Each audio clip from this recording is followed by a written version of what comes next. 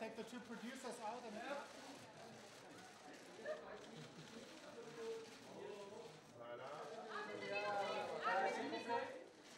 Ah, ici en bas. En bas à droite, en bas à droite, s'il vous plaît. Voilà, en bas à droite, en bas à droite.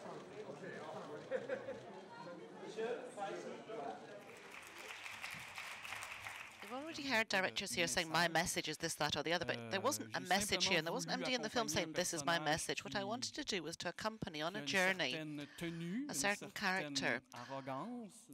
And it's an individual who has a certain arrogance, who's been successful in life and has a degree of pride. And he's somebody who has the kind of problems that his social class experiences. I didn't want to make an anti-bourgeois film. I wasn't trying to point the finger of blame at him for his social class or anything like that. I just wanted to see where this journey might take me and what I could see about the way in which he was going to tackle his relationship problems and how he would come at them. So he's open, but he makes all these confessions to these women. It makes them very fragile as well. And I like this image of the dormant elements. And when the film draws to an end, I think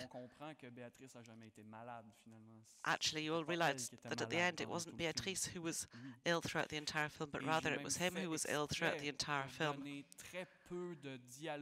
I gave Béatrice very little dialogue, and I didn't really present her psychology, and I did that on purpose, and that was to move the film away from a standard kind of news story, a small story. The focus is on a man who has to change his relationship to what's around him. And if we'd seen too much of Béatrice's private life, if we'd known her too well, then we'd have got off track and focused more on Béatrice. I wanted to keep the focus on a man who's working upon himself and on his inner being. I don't know if you want to add anything on that. Well, yes, I think that's really spot on. This idea of dormant elements, the dark, shadowy sides of him, which he doesn't have access to. And perhaps Béatrice, in a sense, is Boris, in a way. For me, it was... when I read the script, it was something that really touched me, and I loved Denis' writing, and it was, you can go in all different directions. And when I talked to Denis about it, we exchanged ideas, and we had time to shape the character. He told me that it was kind of a passive character, and I didn't think like that. I thought it was something great, because I really had to feed her, made her alive, even though she has no dialogues.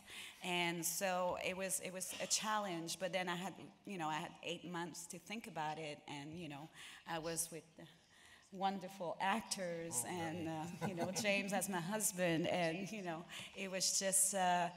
It was wonderful to play, and it was wonderful to be directed by Denis. He really, even though it was kind of. I thought it would be rigid, because Denis is such a well-prepared director, and he told me those are the scenes and those are the shots, and it's going to be like this. And I said, okay, so there's no improv whatsoever.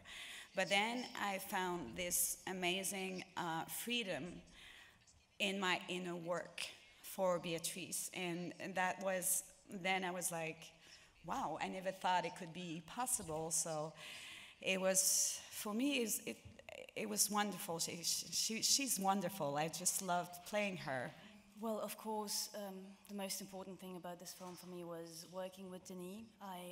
As he mentioned before, I met him 3 years before on this festival. But also, when I read the script, I thought that it was very important. Like, the topic of it for me, the essence of the script was the conscience, and yeah, that you have before other people, and how your actions affect them. And that was, that I think is something that every person knows, I think, and is essential to understand for all of us, I think, yeah. If you have a script with the Prime Minister of Canada, it's not boring, you need to think about a good choice for a cast.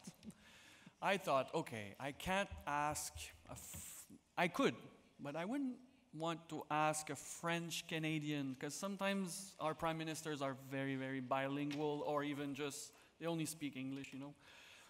So I thought, okay, I won't ask a French Canadian. Then I thought, okay, should I just call a Toronto actor we don't know, just to play a bland prime minister, you know? So I thought, no, let's go somewhere. Let's find a superstar or a cult figure. And then, okay, obviously you were not like right away Bruce LaBruce. I was dreaming of so many people, and then I'm like, wow, Bruce LaBruce, you know? I know he's not an actor. We can agree on that. Yeah. We can. I was a bit afraid to put a non-professional around a bunch of professionals, because sometimes Me too. Doesn't work. And then I thought, okay, for the people who know who Bruce LaBruce is, it's going to be a great moment in the film. If you don't know him, he's just a very nice prime minister. That's it. So if you know him, you know him. If you don't, you don't. But I don't know. It was so obvious and fun. And maybe we should do like a Freaky Friday thing where he comes to English Canada and makes a movie, and I take his place in Quebec and make a Quebecois. I don't know if I would do your movies.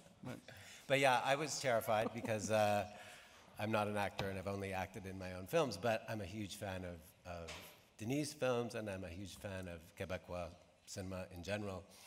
And you know, Denis makes films, I think, in the tradition of some of my favorite Quebecois films, like filmmakers like, you know, Francis Mankiewicz and Micheline Langteau and Claude Jutre and Paul Almond and, you know, Paul Almond. So I was like, you know, thrilled to do it, even though I was very trepidatious working with all the, you know, working in a company of really professional actors. But yeah, Denis' films are definitely, I think, some of the most cutting edge and interesting films coming out of Canada. So. I remember we exchanged some emails, and I thought you would never say yes, or at least you would think about it.